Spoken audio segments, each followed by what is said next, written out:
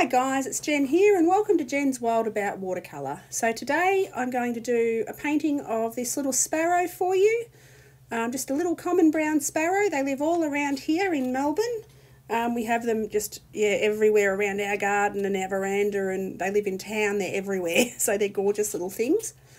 So yes, I'm just drawing his basic outline for you here. Just draw around where he's got his little mask and his little chest feathers. And I'm going to use my Schminky watercolours today.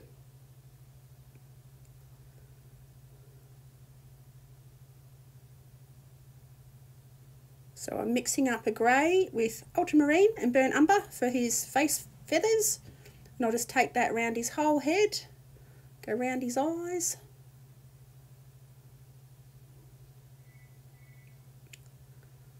Do his beak, his chest. Anywhere he's going to have dark, I'll pop this dark grey.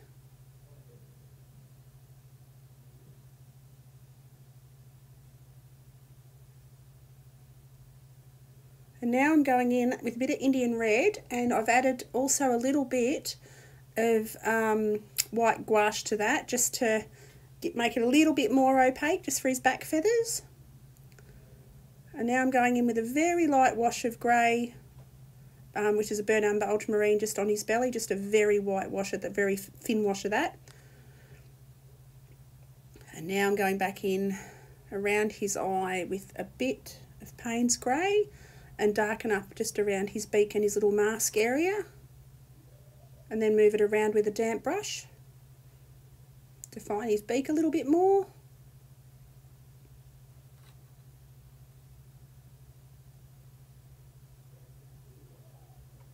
Now I'm going in with a little bit of transparent sienna around over the top of his back feathers and his head, the back of his head there. That warms him up just nicely.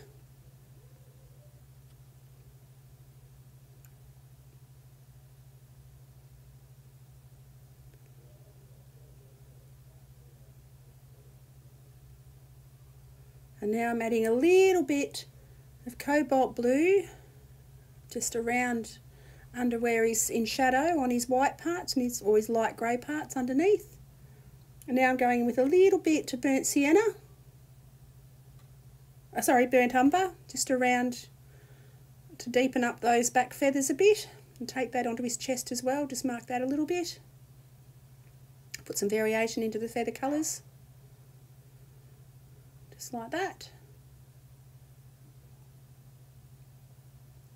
And now I go almost pure burnt umber just around those back feathers, just to give the illusion of feathers, and same for his tail, so it's just pure burnt umber.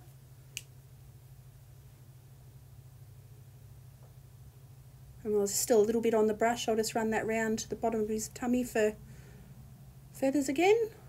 Add a tiny bit of white there again, just to put a bit of variation in. And a bit of gouache just around his eye, just to define that eye a bit more.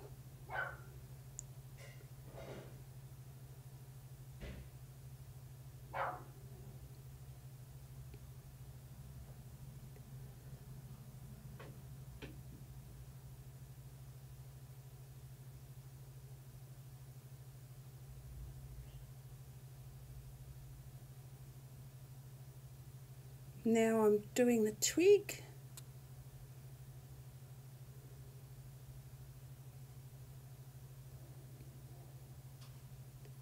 Pop his little foot in.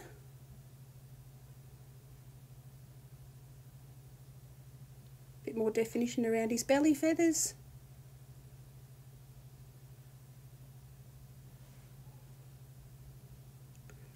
Now I'll do just around his mask. He's got quite black around his eye that's there, and the edge of his beak. So I'll follow the line of his beak. Just do that. Pop his little dark bit on his chin. He's coming along just nicely.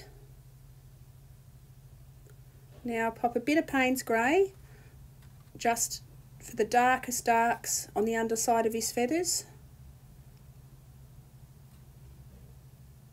And now I'm just going to wet the paper all over and run a bit of a sky background. So just a bit of cobalt blue and a bit of ultra blue mixed together. Just wet the paper first and then let the watercolours do their thing. So what they do best, they run around beautifully once you damp the paper, so it's a bit of wet in wet. And it creates a beautiful effect, just a very soft sky background.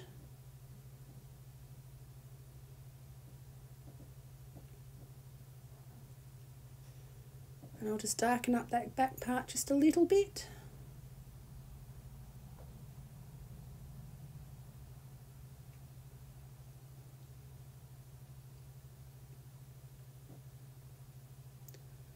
Now go in with a little bit of white again, white gouache, just onto that twig.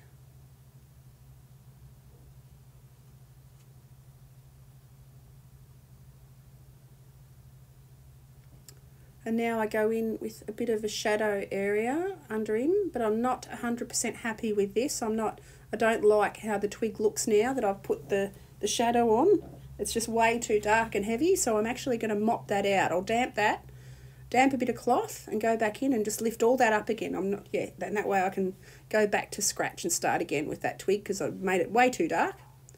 But it shows you can change things. If you're getting quick enough while the water's still damp, while the paint's still damp, you can lift it up off the paper if you've got nice paper. And I'm using my Saunders Waterford watercolour paper today. So yeah, it's really forgiving and you can lift off it really well. So now I can tidy that little twig up again. I'll just leave it quite light. I won't bother trying to put a shadow in. But I've made a little bit of a mess around it. So now I've got to tidy up by adding a bit more blue again. So I just wet the paper and run a bit more blue around. And it looks like I've never been in and fiddled. Except for there. So I've got to lift that bit up again. And spread that little bit out there. Make it blend in. There we go. Get as close to the feathers as I can, and now I'll just lift that little tiny bit off. Pop a bit more blue in and she's all fixed. Anyway, I hope you've enjoyed this video, guys. I've really enjoyed painting this little bird for you. So yeah, I'd love it if you'd click like and subscribe and click on the bell icon, and that way you'll see videos as they pop up from me. Yeah, have an awesome day, guys, and I'll see you next video. Okie dokie, bye.